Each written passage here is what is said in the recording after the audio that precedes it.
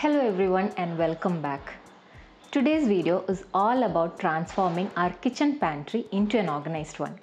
I realized that I was unknowingly buying duplicate items and it was scattered all over my cupboards. So it's time to organize the pantry, and if your kitchen cupboards are also in need of a little love and attention, you are in the right place. So let's get started. The first step in this transformation is to declutter. I'm going to take out everything from everywhere: the pantry unit, shelves above the microwave, and even the ones below.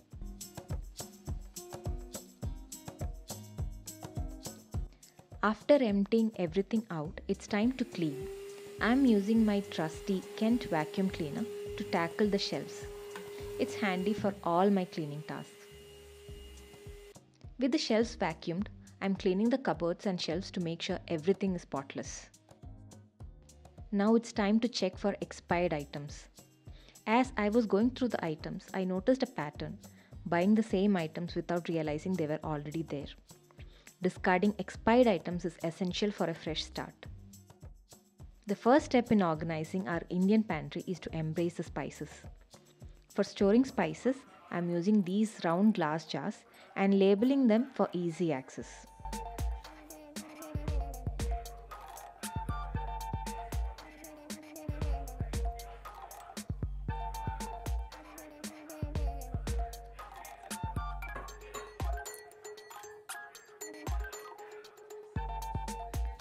I have placed these on the shelf near the hob area for easy access during cooking.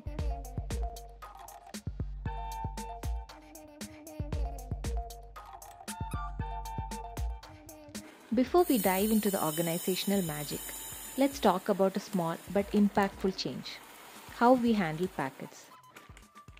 By cutting and opening them in a specific way, we can reduce the generation of microplastics, contributing to a more sustainable kitchen. It's a small change that makes a big difference in reducing kitchen waste. I'm dividing my pantry into zones: lentils, flours, cereals, snacks, and more. And to keep things uniform, I'm using similar containers within each zone for a cohesive and visually pleasing look. I opted to use rectangle glass jars for cereals like oats, muesli, cornflakes, and round glass jars for lentils and pulses.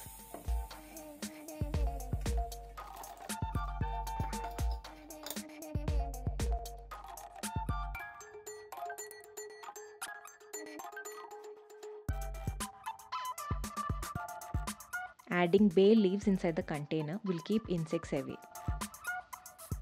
For storing namkeens, I am reusing these Nutella jars.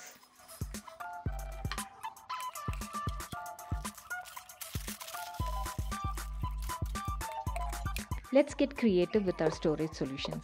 I am using a tall box to elegantly store biscuit packets, and guess what? I got it for free along with a boost pack.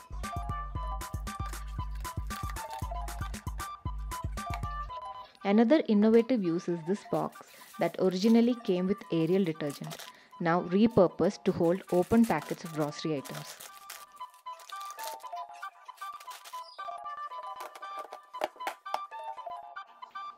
I also made the list of items which is stored inside, and writing down the contents on the top ensures easy access. So the top two shelves are dedicated for biscuits, snacks, and namkeens.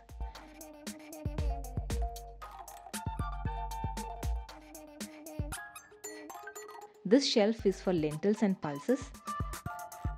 This one is for breakfast items, and the bottom shelf is dedicated for cereals.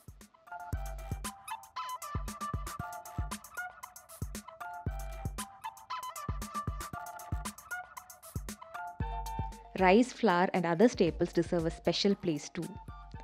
This kitchen cupboard is dedicated to store rice, atta, and other regularly used items. I'm arranging them in this cupboard for easy access. This IKEA rice box with wheels is a game changer for convenience. Utilizing the pull-out drawers in my kitchen, I'm storing items in these transparent containers which is bought from IKEA. This way, it's easy to see what's inside.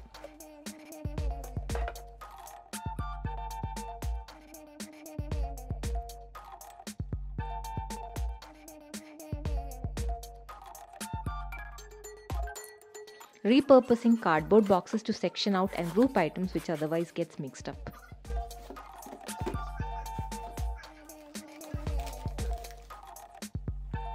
Let's talk about strategic grocery planning.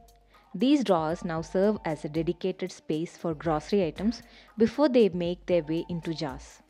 A quick glance here before heading out for grocery shopping ensures we only buy what we truly need.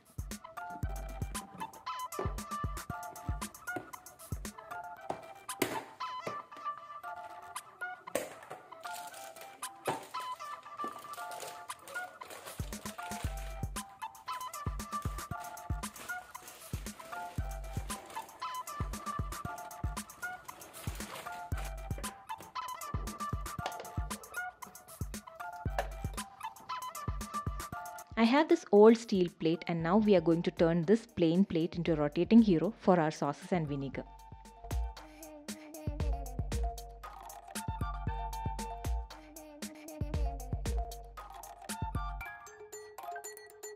I'm going to keep this on the shelf above the hob area and our easy peasy DIY Lazy Susan is ready. I also kept ghee bottle next to this for easy access.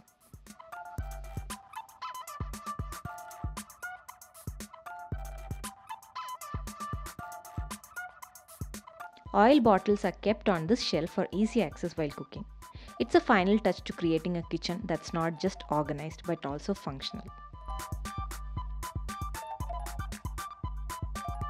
That's it for today's video and I hope you found these tips helpful. If you did, don't forget to give this video a big thumbs up and subscribe for more home organization content. I'll see you soon with another video. You guys stay safe and stay happy. Bye.